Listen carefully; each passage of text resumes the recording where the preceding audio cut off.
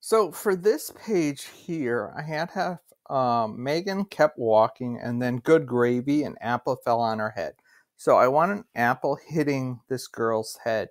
Looking back, this was Megan, a girl on a swing. Now, I probably wouldn't be able to search and actually find a picture of this same girl with an apple hitting her head. So what we're going to do is edit that image and add a couple of shapes to actually make it look like an apple is hitting her head. So, searching the web,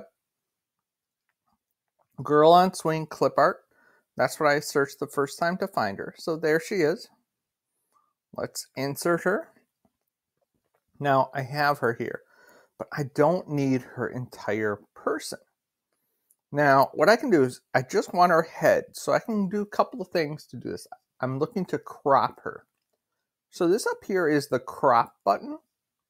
If I click on it, it'll let me crop. But another way to get there, if I double click on her image, you'll see these frames around the side. If I drag them, I can basically cut this picture to just be her head. And then I can drag the corner and make it bigger. So I've got her face now, her head. Realize there's no sense that there's even a swing there, but it's the same girl I had before. The next thing I'm going to want is an apple. So apple, and then again, remember, clip art is really important.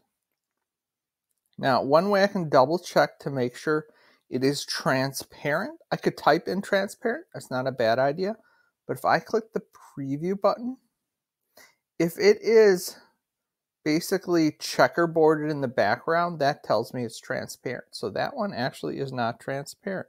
Let's try this one here, the plus. So the fact that it's this checkerboard background means that it's transparent. So it's not going to come with a white frame.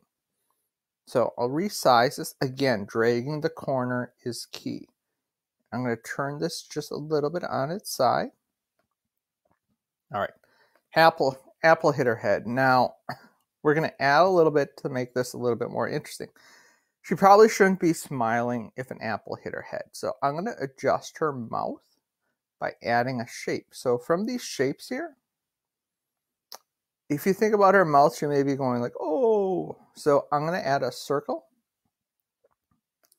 and just draw it right over her mouth. And again, her mouth is going to be wide open. So to fill in that shape from the paint bucket here, the fill is going to be black.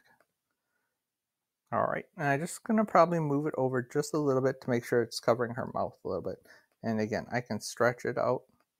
Now, if you want to get more exacting, it's always a good idea. You can always zoom in if you want with the magnifying glass.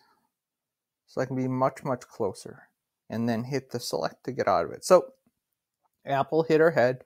Now her eyes, I played around with her eyes and turned them into stars. So from the shapes, these are some shapes here. Arrows, so when I drew the swing going back and forth, I used these arrows.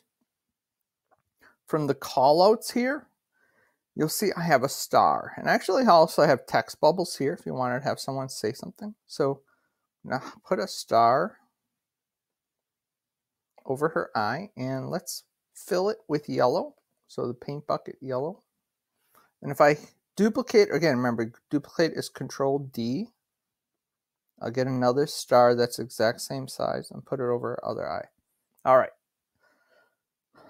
Other thing I can do to kind of show that I'm smashing her head, that the apple's hitting her, from these shapes, we saw these callouts. That one kind of looks like a bang or a smash.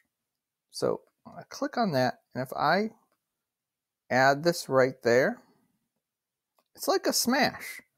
Now I can make it yellow again by filling it.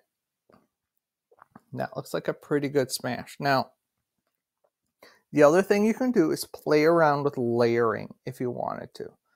If I right click, or it's 2 fingers on the touchpad, if if I go to order here, I can send this backwards layer by layer. So if I send it backwards, I can keep sending it backwards. Another thing it says is if you hit Control and the down arrow, that'll be a lot quicker. So this one I'm going to send backwards, hold down Control and the arrow, and now it looks like, ooh, it hit her head. Basically what I had are a couple of different elements here. I had the girl's face that I cropped. Then I added this oval for her mouth, like, oh. Then these two stars, which were shapes. And then added the apple hitting her head.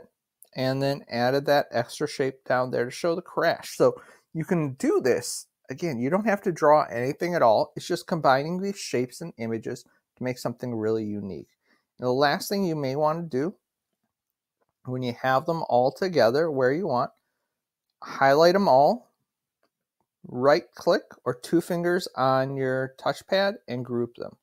That makes sure when you move them or resize them, they all stay together. So if you can do this, that is fantastic. I think this is going to be the way to make your greatest images. Combining images and shapes will make fantastic pictures. All right, good luck.